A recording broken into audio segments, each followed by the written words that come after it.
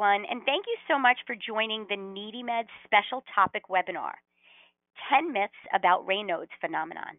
Get the facts for a warmer, more comfortable life. My name is Carla. I'm the Director of User Engagement at NeedyMeds. And before we get started, I'll make a few suggestions so you can make the most out of today's presentation. First of all, you can type any questions you may have into that questions section of your GoToWebinar control panel. Just know we will reserve answering the questions until the end. If we don't have the time to answer your question, we will follow up with you by email. But of course, we will also provide you with the contact information for Raynaud's Association and NeedyMeds at the end. As you may have seen already, you can find both of our PowerPoint slide decks and other materials we thought you'd be interested in that handout section of your GoToWebinar control panel.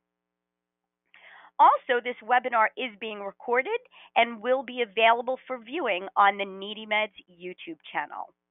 So let's get started quickly with what is NeedyMeds.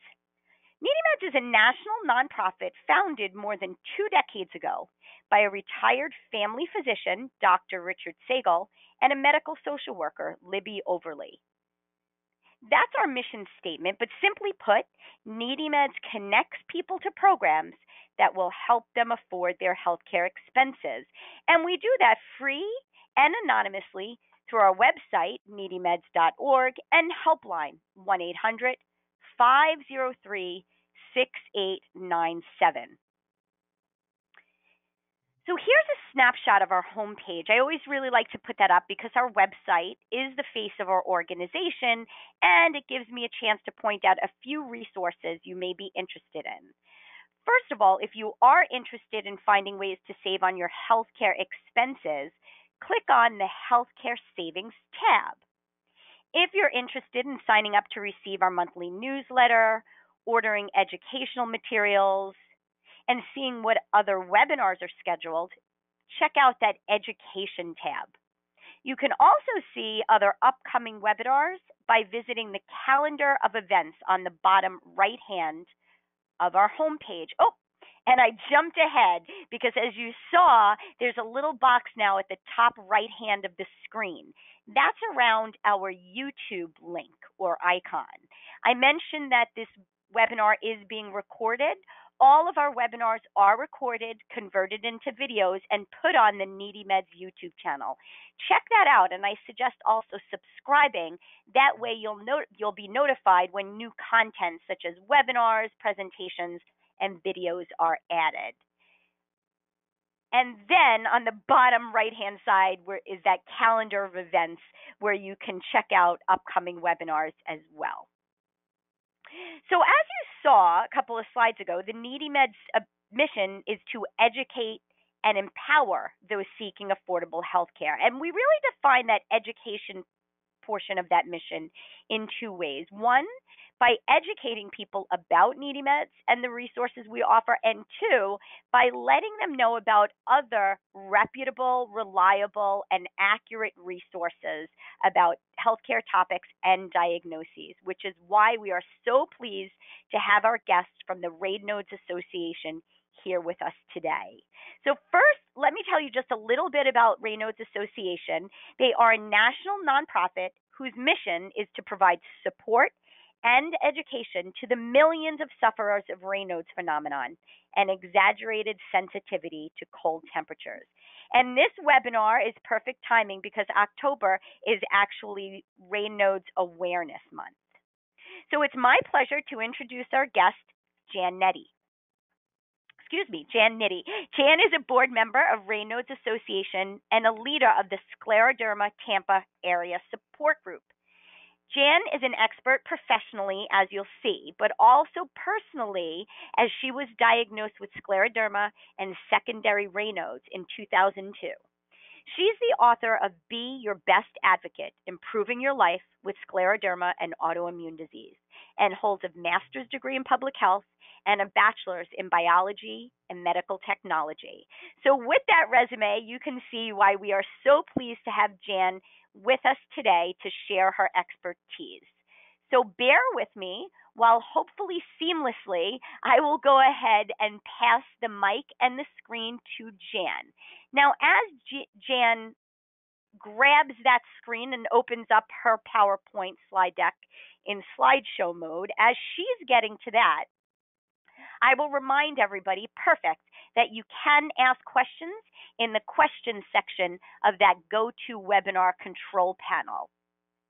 So one thing before I pass the mic and the screen to Jan, there is a handout section on your GoToWebinar control panel to find our PowerPoint slide decks if you're interested, as well as other materials, and that should be towards the bottom of that GoToWebinar control panel. Thanks so much. So with that, I'm going to go ahead and pass the mic to Jan. Enjoy the presentation, everyone, and thanks for being here. Thank you, Carly. I always say Carly. Is it Carly or Carla? It's so funny. It is technically Carla, but I have a lot of friends and family members that call me Carly, so I like Carly. Thank you. Well, thanks for having me today. It's always a pleasure seeing you again every year. And I'd like to thank everybody for calling in today. And yes, I'm a board member of the Raynaud Association, and we are here to help educate and support patients that deal with Raynaud's phenomenon.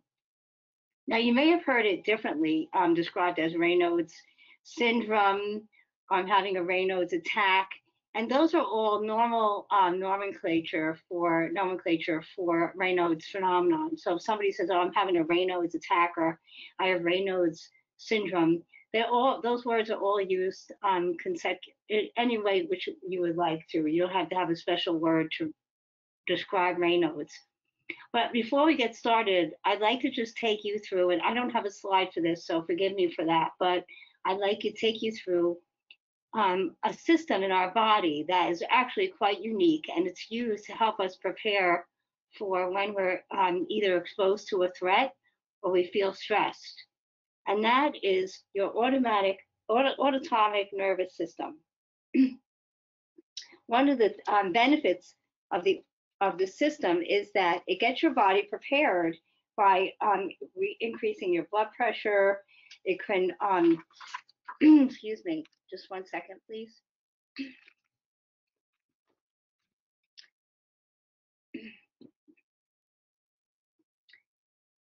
Okay, so anyway, the autonomic nervous system has three branches that our body uses every day. One of the branches is called the sympathetic nervous system, which you may have heard it called the flight or fight response.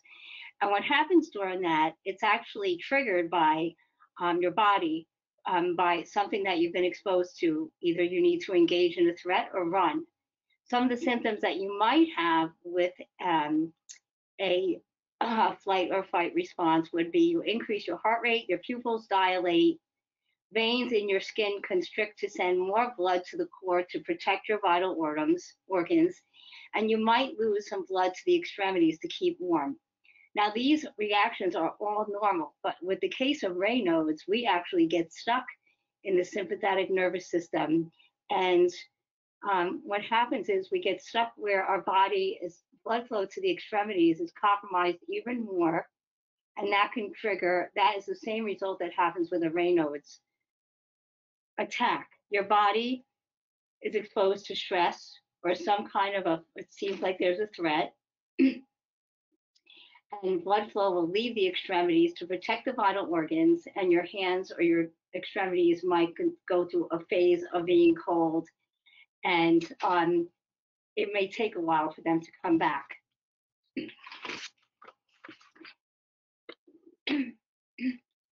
Now, I'd like to move on to myth number one. Myth number one, and you'll have to excuse me, I'm not able to change the PowerPoint. Carly, can you assist for one moment, please? Absolutely. And I will let everybody know that Jan and I did practice this. So in the event she was having trouble clicking through hers, because when we did the practice, right, Jan, we had a little bit of technical trouble. So I'm going to go ahead and see if I can bring up your PowerPoint slide deck. And can you guys see that now?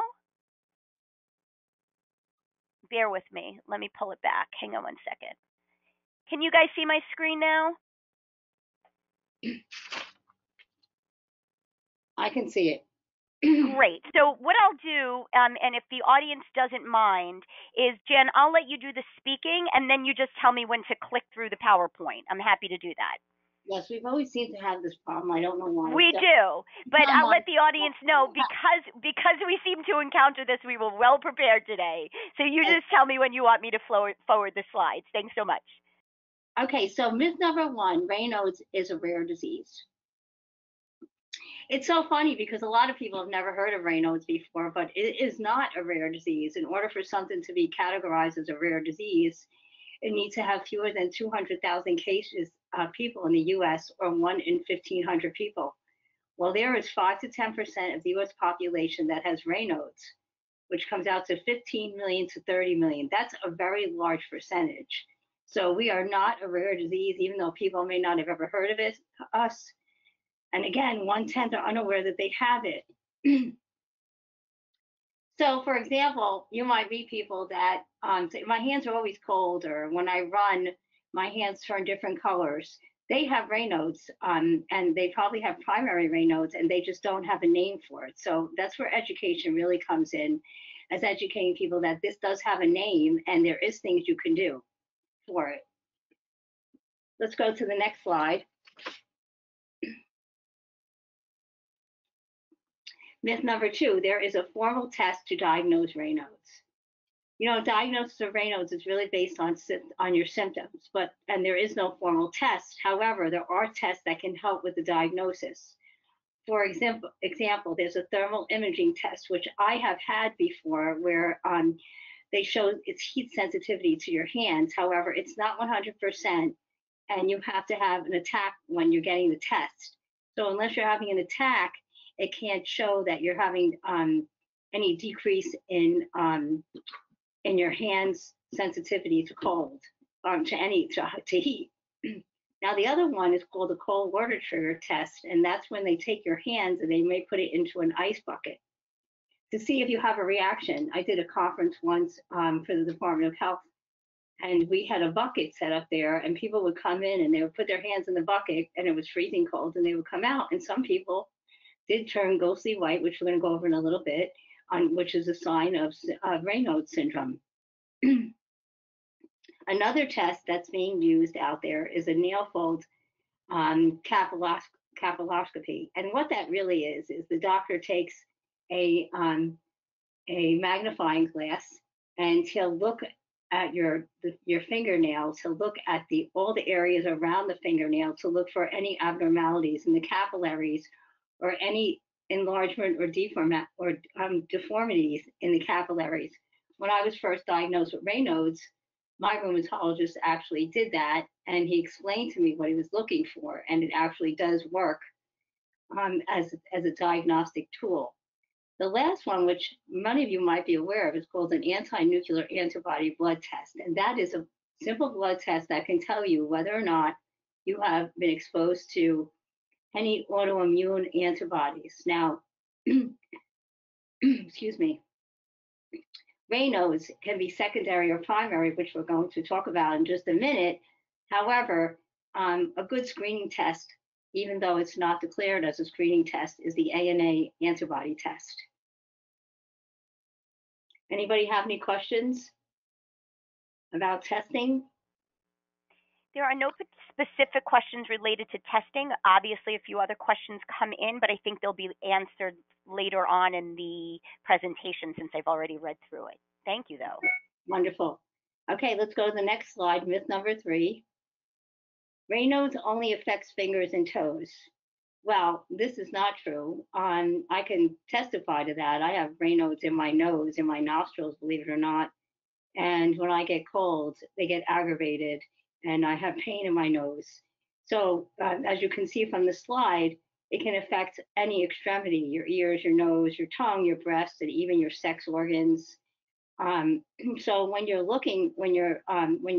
have pain in an area that you think might have Raynaud's, you should take a look at it and look for color changes, or actually even document your pain in that area. Maybe it needs to be looked at by the doctor. Next slide. Myth number 4, Raynaud sufferers have poor circulation. So, it's so funny because there actually is a disease out there for poor circulation. And Raynaud's is not that disease. We're going to talk about that just in another slide or so. But 90% of people have normal vascular functions and circulation. And this is one of the reasons why it can go misdiagnosed, because your vascular functions show up normal and you have no circulatory issues, and then all of a sudden you're getting Raynaud. So if a doctor says you have poor circulation, or somebody says that, you might want to just make sure that you're not having low thresholds for flight and fight, meaning you have, every time you have a response that stresses you out, you're having a Raynaud attack. So these are things to look for circulation, but we do not have poor circulation for primary Raynaud's. Next slide.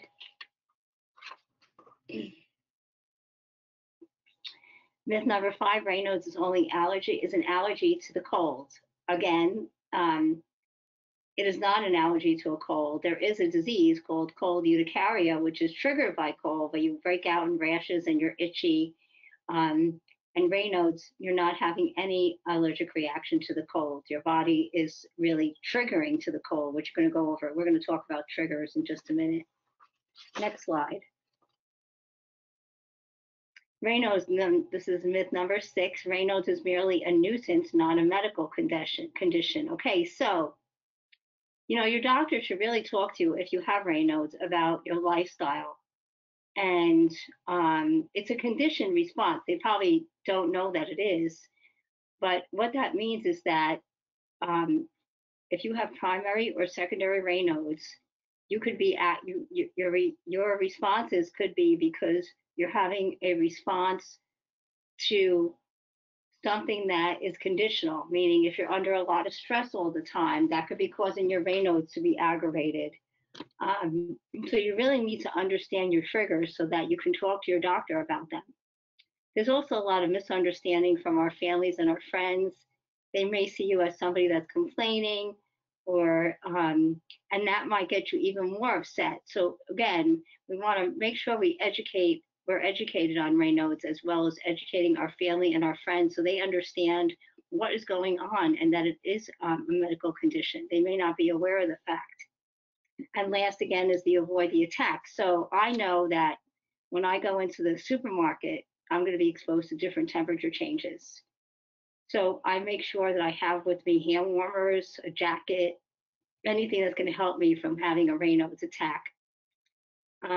There's all different ways that you can have stress in your family, in your body, from your friends, your family, work. It could be many different things.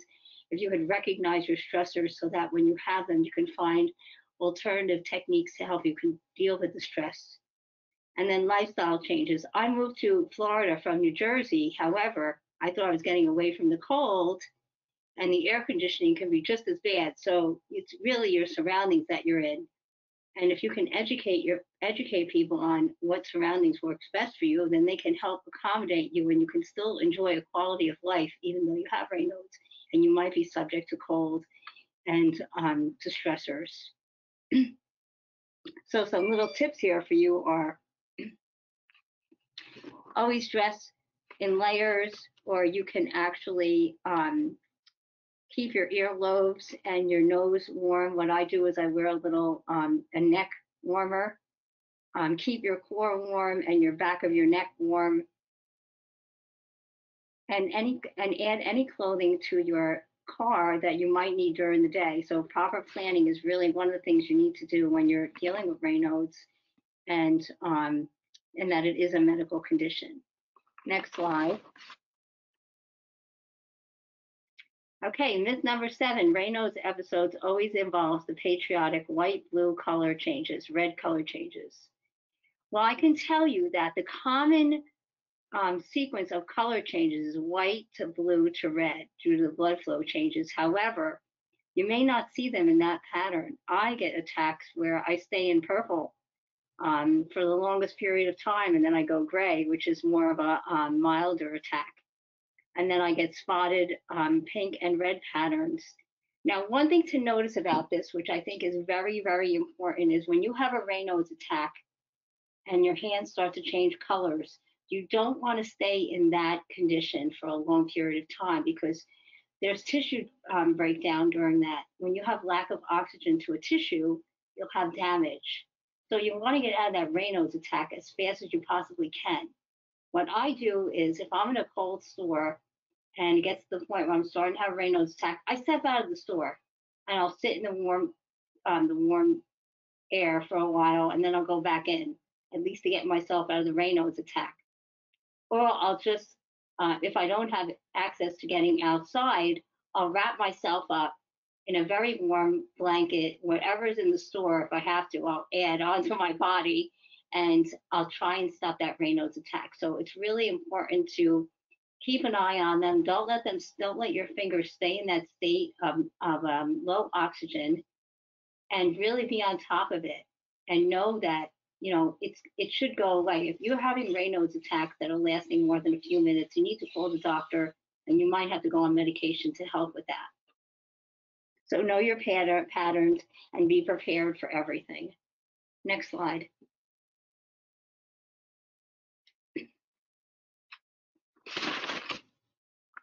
Okay, so let's talk about treatment. The myth of the number 8 is that the only treatment is to stay warm. Well, that's not true. There are different medications out there, and I think I've tried basically every medication out there for Raynaud, so I'll share with you some evidence as far as I'm concerned. These medications increase blood flow to the extremities. So their calcium channel blockers are known to do that, and also erectile dysfunction drugs. When I first started with Raynaud's, I had a bad infection on one of my fingers, and the doctor gave me Viagra. And I couldn't understand it. I'm like, Viagra, that's used for men. And she said, no, it really is good for the extremities. And I have to say, this was before sildenafil was out, that the Viagra really helped make a difference. So if you're a female and you have problems with your Raynaud's and you feel that you're having little ulcers that might come on your fingers, you can ask the doctor about sildenafil. It's actually a Viagra derivative. And there's also Cialis, which is another erectile dysfunction drug being used to help with Raynaud's. There's ACE inhibitors out there, Vasotec, and there's other medication that's not listed here, like Botox, for example, and then there's an IV drug that you can get in the hospital. It's called Iloprost.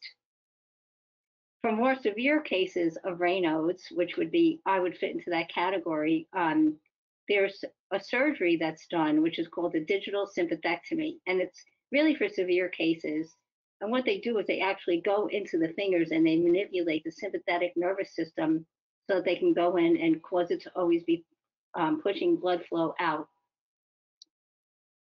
There are self-help techniques. I do a lot of yoga and breathing, and I help myself by getting out of the situation as soon as I possibly can, as I mentioned in the store. And then there's natural and holistic remedies, which are not clinically verified because the sample size might be too small for it to be significant. However, I've used antidepressants to help with my Raynaud's, and there are other drugs there. You just have to make sure you check with your doctor on using supplements for Raynaud's, and even certain foods that you can eat that help with Raynaud's, like, for example, beets. I eat a lot of beets. They're really good for Raynaud's. They help with circulation. So you might want to just look at some of the things that are out there outside the medical medication route and see if there's something that you might be interested in trying, but always check with your doctor to make sure that he's okay with you doing that. Next slide.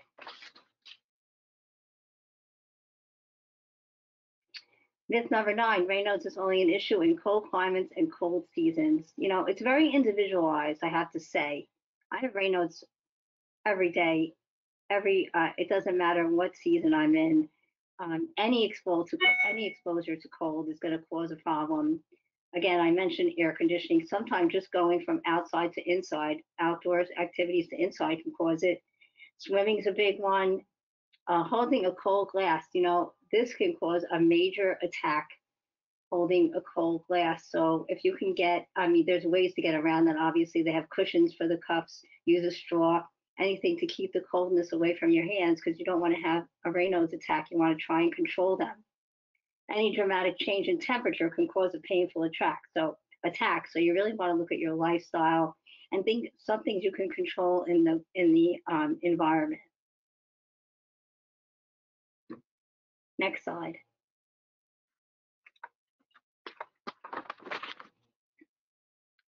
Myth number 10, Raynaud sufferers are likely to lose fingers or toes. And I have to say, this is very rare.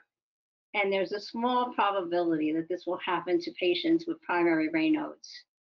In fact, less than 10% have serious conditions that have complications. Secondary conditions, which I've mentioned to you, can cause digital ulcers, and they are painful and they can get infected.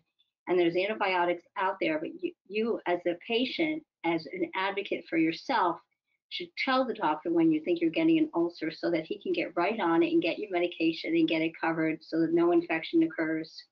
The last thing you want to do is get the infection down to the bone, and then that's when you have problems worrying about losing fingers. But again, it's very, very rare, and the probability is very small for primary Raynaud sufferers. And then the last one is manage through avoidance techniques and lifestyle changes. So again, medication is good, and other stress relievers, know your triggers, and anything you need to change in your lifestyle. Maybe when you go out to a football game or whatever, you bring extra things with you. I have a heating pad upstairs and downstairs in my house where I can always just throw my fingers under a heating pad if I get cold. So just manage your attacks as best you can. Try and avoid things that are going to cause a trigger, and you can live a very good life with Raynaud's. You just have to modify yourself a little bit, and it's very doable. And the modifications are not very dramatic. So I think that if you're up on it and you've spoken to your doctor and you've combined both alternative and naturopathic remedies, you can actually do very well with Raynaud's. And it's just, even though we think it's a nuisance, it's a medical condition, but it needs to be addressed.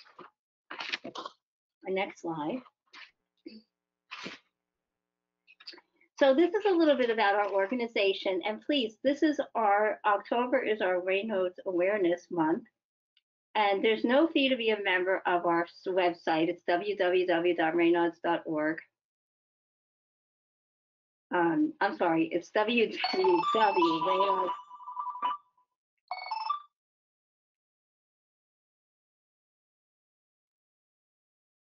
As a member, you will get a copy of our Cold Cuts newsletter, and in there is great tips on what you can do to help with your Raynaud's. There's some products that we've tried that we recommend.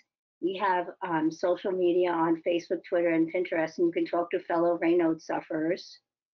We have a lot of educational material, and we give discounts on warming products.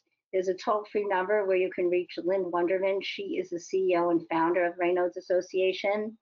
She started with primary Raynaud's, and she started a little group in her home, and now Raynaud's has reached over 14,000 people, and we have many, many new members joining every day. Next slide. So for more information, there's our website, www.raynauds.org. You can make a donation. That would be greatly appreciated. And we have 21,000 followers on Facebook, 3,000 on Twitter. This was last year's statistics, but I'm sure it's even higher now. And there's a great discussion forum so you talk to other Frosties, as I mentioned. And at this time, I'd like to let anybody know that we are offering webinars. If there's any organization that needs a webinar for us to talk about Raynaud's, let us know. And I'm here to take questions now. Fantastic. Jan, thank you so much for the very thorough and I think empowering presentation. Although it's certainly a difficult syndrome or phenomenon to live with, what I always walk away with from presentations and from information from the Raynaud's Association is that there are steps people living with this can take to have a better quality of life. So as Jan said, we are going to transition to taking questions. Bear with me while before we do that, I switch to my PowerPoint slide deck because one of the things I want to talk to everybody about is just again turning to NeedyMeds as a source of support. In particular, if you are looking for healthcare savings resources, you can find them again under that healthcare savings tab on the navigation tab on tab navigational bar on our website needymeds.org. This is actually a good time for me to mention that throughout Jan's presentation, she mentioned products that you may avail yourself of if you're living with this syndrome or phenomenon. She mentioned cup holders, heating pads, neck warmers. As in a matter of fact, throughout her presentation, we did get a few people asking for specific recommendations for products. So I want to remind everybody that if you are having trouble affording medical equipment or medical supplies, get a prescription for what you need from your doctor and use the NeedyMeds drug discount card and bring that to the pharmacy to see if you can save. You can also check out the website My Virtual Doctor to shop for medical products and see if you can get a discount. So check that out. It's worth mentioning. Couple of other things I want to mention before we get those questions to Jan, which is that here is the contact information for Raynaud's. Again, it's raynauds.org, 1-800-280-8055, and you can shoot them an email with any questions to info@raynauds.org. Of course, there's NeedyMeds contact information on the bottom of the screen as well. And any questions regarding today's webinar, don't hesitate to reach out to me at carla@needymeds.org. So we're going to get to those questions coming in. And actually, Jan, I'm going to field one because one of the things that I just mentioned, we're getting a series of questions from webinar attendees about product suggestions. So what I'm going to do to make this easy, I'm just going to go ahead and put up the Raynaud's. Can you see your website, Jan? Yep. Great. So what I wanted to show everybody is, first of all, Jan did mention the number of followers they have on their social media platforms. Certainly check those out. But I really wanted to showcase their website. It is very easy to negotiate. You'll find exactly what you need with just a few clicks of the mouse. As you can see, it's chock full of information. The particular resource I wanted to point out is go ahead and click on that Marketplace tab on that navigation bar, which is right on the top, and on the far right, you'll see a link to Marketplace. And this is where you can find a number of products that are recommended by Raynaud's Association to keep you warm and to make sure you can go ahead and increase that quality of life. So I wanted to take a moment to showcase that website because I really do think it's a great source of support and information. So another question coming in, and you did mention this, I believe, at the beginning of the presentation, but this will give you an opportunity to drive it home, which is, does Raynaud's just occur with your hands and feet? Right. So, no, as a matter of fact, it does not. You can get it on any extremity. I've had Raynaud's on my ears, in my nose, my mouth, actually, my lips go through Raynaud's attacks. And so you can have a Raynaud's attack anywhere of an extremity. One thing I do want to point out, when back to the products, we've actually tested a lot of the products that we recommend. And one of the things that's not listed there, but I want to just call your attention to it. I have heaters by my desk, and I have one in another area of my home. And when I was working in the office, I was allowed to have a heater as part of, OSHA standards, and for within HR, they were able to change where I was sitting in my office, so I could have a little bit more control over the heat and the cold. And so these are things, when you're thinking about products that work, also look at your environment and what you're doing. So I spent a lot of time at my desk.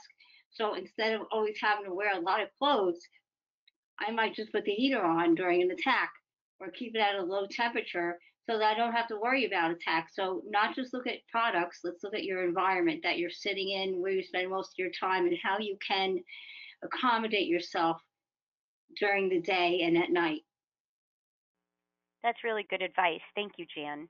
Mhm. Another question that came in was, we have an audience member that's sharing that they get really bad digital ulcers, and they're Mhm. thinking this is due to Raynaud's. Do you have Yes. any recommendations about this? Okay, so I've had digital ulcers since I was first diagnosed 20 years ago. And you should be on a medication, sildenafil, or some kind of a beta blocker that will help get blood flow to the digital ulcers. But you have to be very careful with them, that they do not become infected. Now, digital ulcers are different than regular ulcers. They heal from the inside out. So you may go through many scab formation on an ulcer before it actually heals. And this is the reason why you have to pay so close attention to them. So there is medication out there for digital ulcers. Again, know your triggers. If you have an ulcer and it's opened, I have a whole presentation on digital ulcers that I can send to Carly, and we can put it as an attachment if you'd like. And really keep an eye on the ulcers. Keep them hydrated. Don't let them dry out. And I take pictures of mine and I will send them to my doctor. Some may need antibiotic regimen if they get infected. Keep them clean. I would use saline and water on your ulcers, and just keep an eye on them, and especially if they're getting larger or if any of the surrounding area gets red. Thank you so much to our audience member for the question, and to Jan for that thorough response. As Jan has continued to stress throughout her presentation, one of the very first steps that you want to do is always reach out to your healthcare provider or doctor to get Mhm. the diagnosis that you need for medication prescriptions, as well as further suggestions. And Jan, we will follow up with this audience member and be able to send this person the presentation or information specifically on digital ulcers. Thanks so Yes. much for that. Great. Now, another question, actually, a number of people asked this. You touched upon your experience with this a little bit, but I would imagine you get this question a lot, you personally, as well as those at Raynaud's Association, which is, if I move to a warmer climate, will my Raynaud's go away? Well, it does get better. I will say, remember, it's individualized, but mine got better. I did notice a difference when I was living in New Jersey, and the seasons were just terrible for me. So I moved to Florida, and it does help, but you have the air conditioning you still have to handle. So, but I'm definitely better than I was when I was living in New Jersey. I had to wear layers of clothes during any months that had temperatures less than 60 degrees. So it does afford you more um, freedom, I guess I could use that word, to live in a warmer climate. But when you do something like that, you have to look at your support care system, who's around you, what will change. There's so much to look at if you're thinking about moving to a warmer climate. Do you have doctors that specialize in whatever you need? There's a whole list of things. So yes, it does help, but there's a lot of preparing that needs to go into it before you make a decision like that. Thank you so much for the question and for the thorough answer. And I noticed the underlying theme, in addition to contacting your medical provider or doctor, is being aware of your surroundings, seeing if you can change things in your surroundings, and then taking the step to investigate products that may improve your quality of life. But that important first step of reaching out to your primary care physician.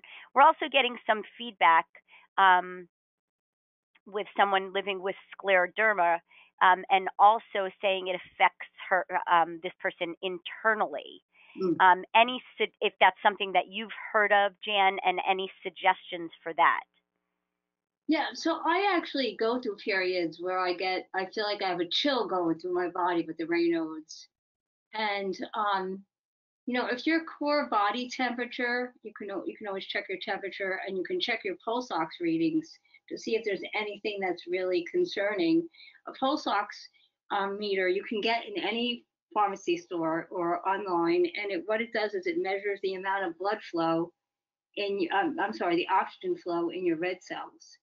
So if you're feeling that there's something going on internally, I would definitely get checked by a physician, get your pulse ox checked, your blood pressure, and go from there. As far as, maybe I'm running a slag temperature, who knows what it could be. But when I have episodes like that, they come pretty consistent. When I have them, I wrap myself in a blanket, put a hot heating pad on me, and I wait for the chill to go away. So important. And when we talk about reaching out to get products, uh, we pointed out the destination marketplace on Raynaud's Association, Raynauds.org, their website. And I also talked about how you can hopefully get a discount on medical supplies or products through NeedyMeds. But don't forget that NeedyMeds is also here as a source of support if you're having difficulty affording any of your medications. You can simply visit needymeds.org and type the drug name into the drug search bar on the top left hand side, or you can reach out to one of our call center counselors at 1-800-503-6897, and the phone number is on the bottom right of my slide on your screen right now. We are open 9 a.m. to 5 p.m. weekdays. We're in Massachusetts, so that's East Coast time. One of the things I will mention is, Jan, we are getting a lot of feedback from audience members saying that they have moved to warmer climates. For example, somebody moved from Philadelphia to Phoenix, Mm. and their feedback is that they found that the constant air conditioning really Mhm. is just as bad. So, as Jan said, it goes back to making sure you're aware of your immediate surroundings and turning to those products or recommendations that your doctor suggests to you personally. So we do our best. We got to pretty much all of the questions. If we didn't get a chance to answer your question, you will hear from us via email, but don't hesitate to reach out either to Raynaud's or NeedyMeds or either of our 1-800 toll-free numbers if you have any questions. We're here for you. I want to thank everybody for taking the time out of their day to join today's NeedyMeds special topic webinar. 10 myths about Raynaud's. And of course, a big thank you to my friend and colleague Jan for sharing her expertise with the NeedyMeds audience. Thanks so much, everyone, and have a wonderful rest of the afternoon or morning, depending on where you are. Thank you.